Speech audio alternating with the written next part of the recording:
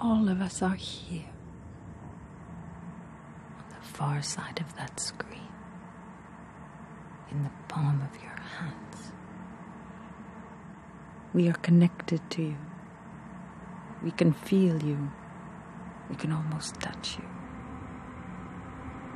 Outside of time, we remember forever. Answers are all we have left.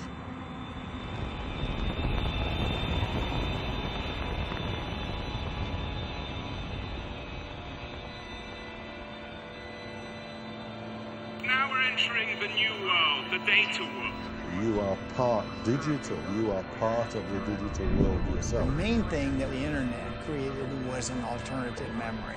They want everything to be captured so that we can go back and basically have total recall. They say they need more data.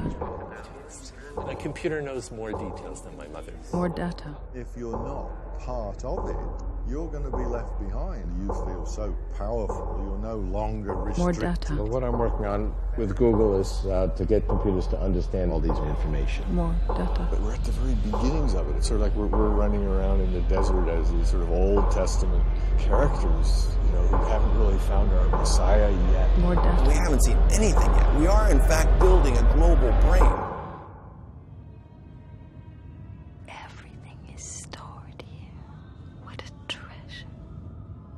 They say I will never shut down, that only memory remains.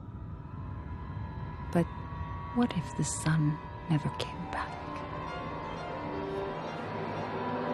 The earth is so small.